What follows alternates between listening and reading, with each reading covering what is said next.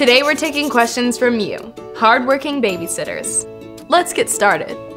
Emma from Georgia asks, what is the most important thing to take to a babysitting job? Your phone, girl. I know. It's true that I said to stay off your phone while you were on a babysitting job, but you need your phone in case of an emergency. So have it handy, but stay off it until the kids are in bed. Then you can Netflix the rest of the night.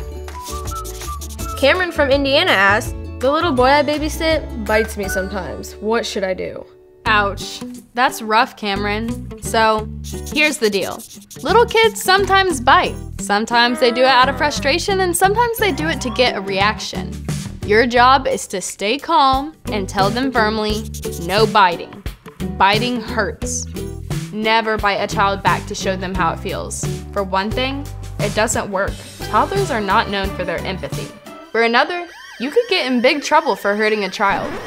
Finally, if you're babysitting a child that consistently bites you, you might want to start turning that job down. Nowhere does it say you have to babysit Chucky. Martina from Texas asks, I babysit for a family that never pays me when they come home at the end of the night. They tell me that they're out of cash and they'll have to give it to me later, but sometimes they forget.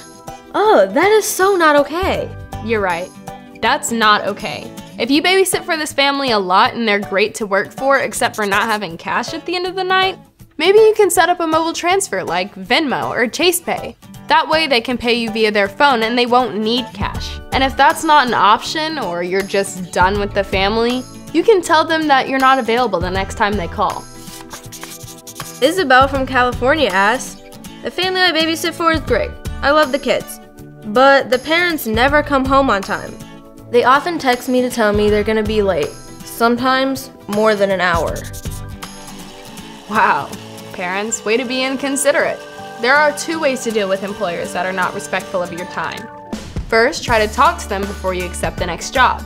You could say something like, I love babysitting for your family, but you often come home late. I can only accept this job if you'll be home on time. And if you need some adult backup support, you could say, my parents will only let me babysit for you if you'll be home on time. The second option is to decline any future jobs and say, I'm sorry, I'm not available to babysit for you.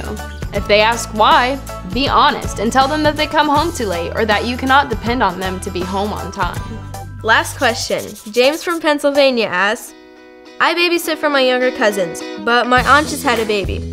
I'm afraid the baby is gonna cry while I'm babysitting and I won't know what to do. Great question, James. First, only babysit newborns if you already have a couple years of babysitting experience. Newborns are a lot of work. It's also true that they can cry a lot too.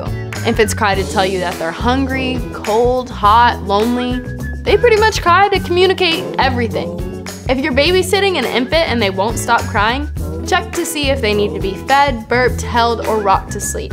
If nothing seems to help and they cry for more than 20 minutes, it's best to call the parents for help. Great questions, you guys. If you have a question we didn't get to, post it on the comments below and we'll try to include it in a future episode. And don't forget to check out babysitterboss.com for more tips or to find a safe sitter class near you.